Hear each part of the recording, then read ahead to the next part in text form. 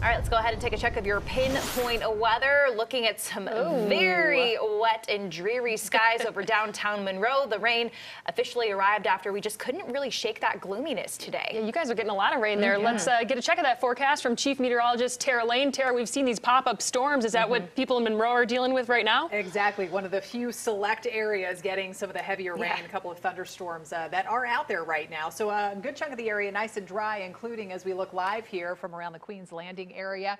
Mooresville up around Lake Norman. We do have some clouds, but dry for now. That's not to say that we can get that pop-up heavy shower or thunderstorm developing, though, before the end of the evening, because we have a weak cold front on the move. And of course, we're feeling that humidity out there. So it just doesn't take much sometimes to get these downpours to develop and quickly pop up out there. And that's what we do have showing up on radar as we look back. And as we were just looking at downtown Monroe getting some heavier rain, that heavy shower just kind of sitting there, as well as up into some of the mountains and foothills locations here. Alexander County, just to the south of Taylorsville, heavier shower there over Little River, the western part of the county along Highway 64.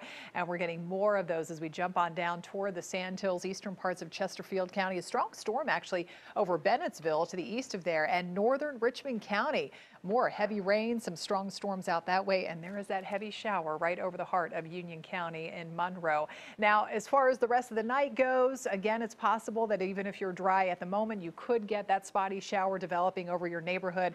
It's possible through about 9, 10, 11 o'clock or so this evening. Then the front tries to push through, but it may not totally clear the area, so that's why we still have lots of clouds. You can see that veil of cloud cover hanging tough even through late tonight and early tomorrow morning. So it won't totally clear out as this front moves through the area. 85 warm degrees out there today. Dew points are nice and muggy. Yeah, no big change there. Right around 70. We've got the relative humidity 61%.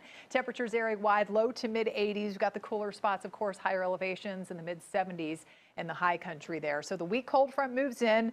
What we will get tomorrow, bit of a change for not everyone though, but a lot of us will feel some lower humidity for really just kind of one day tomorrow, and then the storm chances return later in the week. And we get drier too tomorrow, and the fact that we won't have any showers or storms really around the area. But through the rest of this evening, that thunderstorm risk continues. Temperature down to 68 early in the morning. It'll be a dry start to the day. Again, mix of clouds and sunshine out there tomorrow with a light north wind. And with that wind shifting out in the north, that will draw in some of that drier air. Temperatures don't cool off a whole lot. We're still talking mid to upper 80s for those highs. So the front doesn't move very far away, but just far enough to where we tap into some of the drier conditions with high pressure up to the north and west.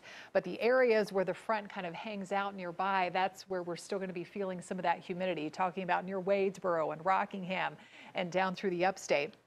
And you can see, as I said, how the clouds kind of hang tough throughout the afternoon here. And then Wednesday, some moisture returns. So by a little bit later in the day, a little bit of spotty rain, maybe a couple of thunderstorms can't be totally ruled out again. Future dew points, you can see how those numbers start to lower through the 50s and lower 60s. Although, as I said, Wadesboro, Rockingham, Chesterfield County down through Lancaster County, it's still likely going to be on the humid side with that front hanging out nearby. But a lot of us will feel some of that drier air for the day tomorrow. 7-day forecast shows daily shower and storm chances after tomorrow, returning temperatures on the warm side and more humidity out there. Once again, mid to upper 80s, around 90 on Wednesday.